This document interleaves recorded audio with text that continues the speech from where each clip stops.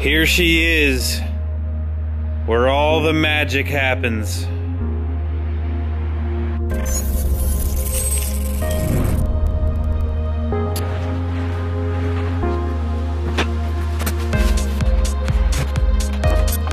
So apparently it's a thing where people like to see other people's garages and shops. So that's what I'm gonna show you guys tonight. I'm gonna show you my garage. I wouldn't really call it a shop, it's kind of small. First off, before we go any further, I just wanna say I am extremely blessed and thankful and fortunate to have what I have. I am not complaining in any way, shape, or form, and this is definitely not, hey, look at me, look at what I got. It's taken me quite a while to get where I've gotten and the tools that I've got. I am simply just sharing that with you to show you what I have and maybe some advice for some younger generations coming up looking to get some tools and steps and go from there. So here we go.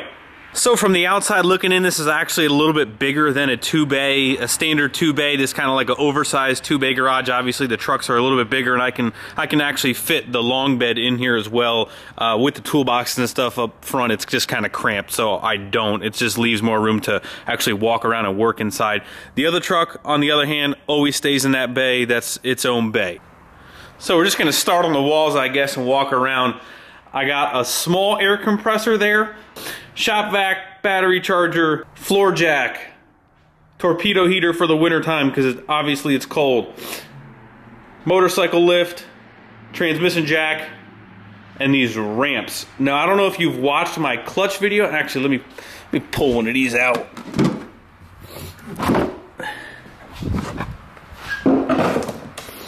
These are actually from Rhino ramps, and I believe they lift about 6 to 7 inches. I don't know exactly, but these things are awesome. These things weren't really expensive, and they are actually rated for about 16,000 pounds. And believe it or not, putting a vehicle up on jack stands underneath the axles doesn't get it anywhere near as tall as this does with the height of the tire already still on the vehicle. Got my awesome wheels, which are still here taking up space.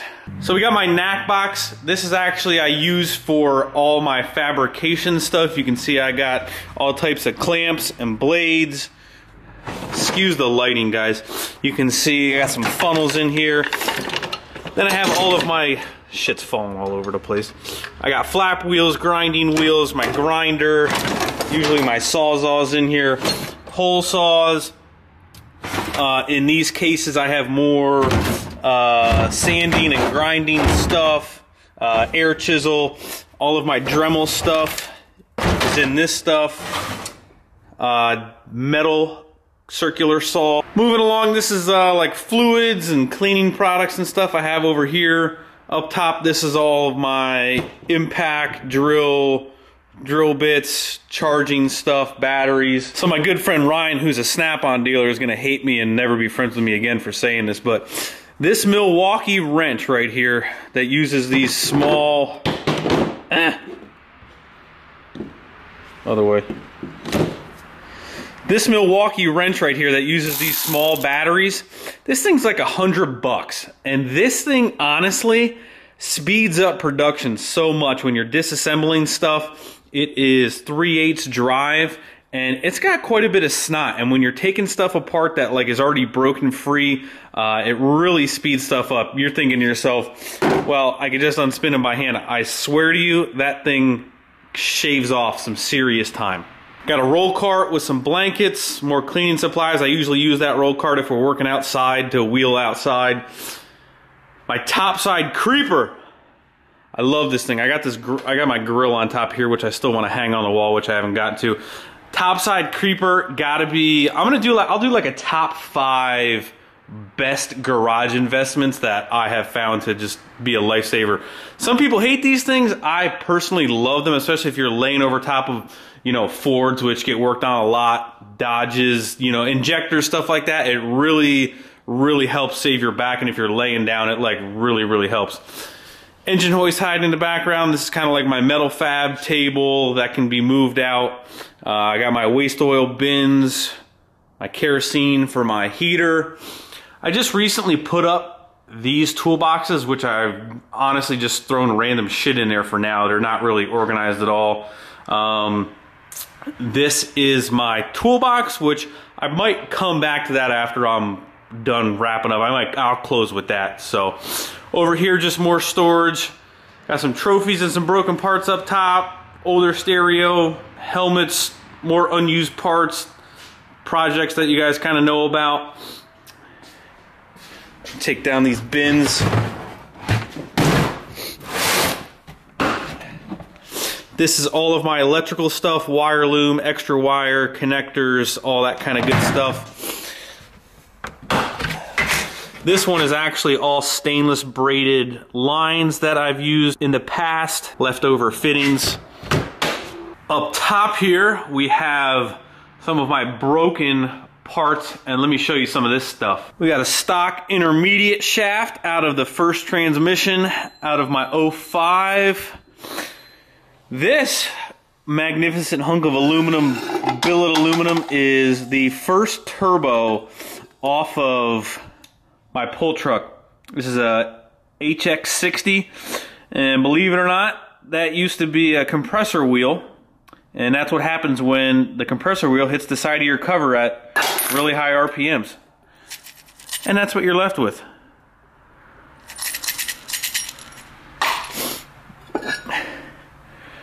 Nice. That and this freaking shit used to be welded just like that.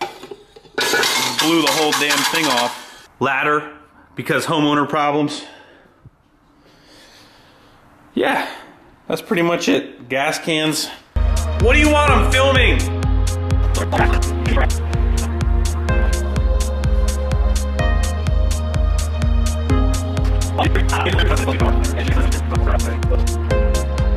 Alright, bye.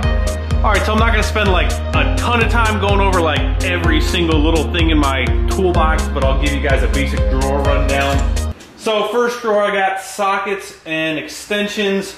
1/4, 3/8, and half in metric and standard. I got some bigger sockets over here.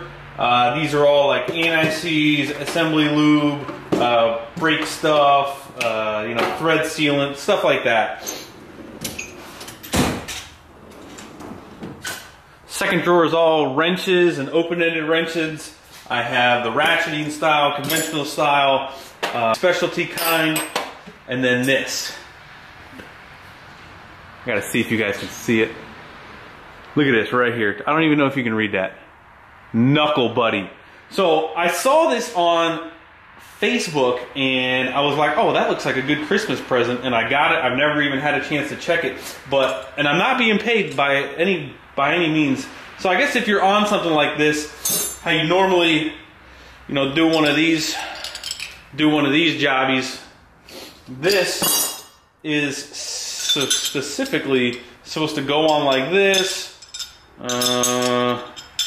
go on like that, go on like this for smaller sizes. This is specifically meant to lock on here. Their commercial is obviously a lot better than what I'm advertising, but it's supposed to lock onto an open-ended wrench. That's half the time what happens when you're doing that.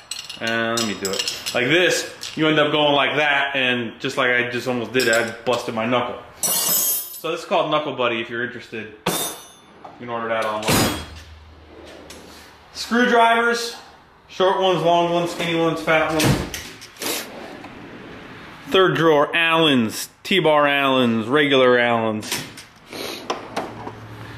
More Allens on sockets, long ones, short ones, these handled ones which I never use. Torx, all on sockets, T-bars, some extensions, some on like little screwdrivers. Picks and pry bars, and some pipe wrenches, and some pullers, some razor scrapers, all kinds of good shit. This would be like miscellaneous stuff. I can't even remember what half this stuff is sometimes. Oh, there we go. Yeah, this is what most of this is the man drawer. Taps and dies. This is taps and dies. This is a dial indicator set rivet kit set. This is bearings and drive race pullers. Oh no, like that's what that is. This is spark plugs. Who needs those? Oh, this is snap ring pliers. Snap ring pliers. Some AC tools. Multimeter. Test light. OBD2 reader. Some more pliers. Snap ring pliers. Punches. Some chisels. Das Hammers.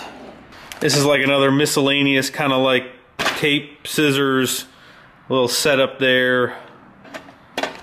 Everything that you usually grab when you're doing little shit. Ratchets. These are like pliers, needle nose pliers, regular pliers, crimpers, scissors, crescent wrenches, vice grips,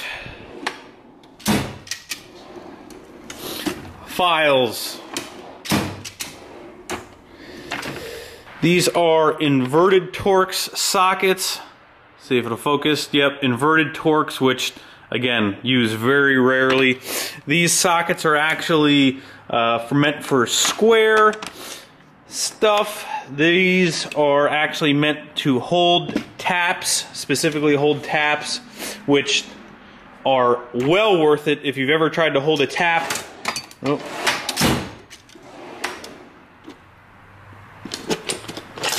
If you've ever tried to hold a tap with a crescent wrench and try and turn, pain in the ass. These things are awesome, a little expensive from Snap-on, but well worth it if you're screwing stuff up and tapping stuff. These are all torque wrenches, stuff that if you are gonna work on motor stuff quite a bit, you're definitely gonna wanna have. Dial calipers, another good thing to know how to use and measure. This is a more electrical stuff, zip ties, everything, heat shrink tubing, soldering stuff, crimpers. This Craftsman box over here, the reason I keep this thing around is because most of my sockets are actually 6-point. This Craftsman box, as you can see, maybe kinda, is mostly all 12-point stuff. So I never know when I'm gonna need maybe a 12-point over a 6-point.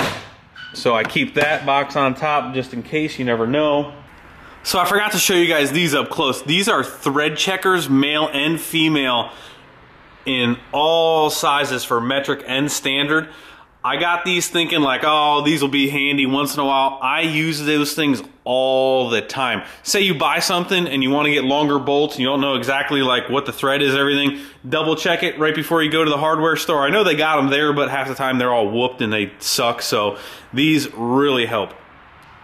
Alright guys, so to wrap up this video, I just want to chat with you guys for just like a couple short seconds. I'm going to try and make this real quick. A little bit of background, because I've gotten asked this before. I went to school out in Wyotech, out in Pittsburgh, for automotive. Most of these tools and my original toolbox, I was fortunate enough to kind of roll into my school, and at the time, I'm not sure if they still do it or not, all the toolboxes and tools, if you were a student, were like half off. Everything was completely half off. They had really good deals with combining kits to have everything. So that's actually where most of my tools came from. Like I said, I was fortunate enough just to roll everything together with school and be able to get that stuff. I had a much smaller box when I first went into my first job. This box behind me that I showed you guys, the triple bang, was actually used from the Snap-on truck, and I was able to trade the smaller box that I had in there for that one, so that's where that box came from. So again, this whole video wasn't, hey, look at me, look at the tools I got. I'm just trying to help you guys out. If you're just starting out, you don't need anywhere near this amount of tools. A lot of misconception is that you need all this stuff to start working on things, and that's just not true. The thing that's really most important is the knowledge that you have up in here and what you can do with these. That's what makes you good at working on things. You don't need really expensive tools and toolbox. So if you're actually just starting out, like my biggest recommendation is to go get one of those Craftsman box in the back. One of those like 300-400 piece toolbox kits that you can get for a couple $100. Those things usually have, especially with these Dodge trucks, you can almost take apart an entire freaking truck with just that Craftsman box. You don't need all this other stuff. It helps accumulating it down the road, but it certainly is not going to hinder you from working on pretty much anything and everything. So as always guys, thank you for watching. Thank you for all the support. I really appreciate it, and we'll see you on the next one.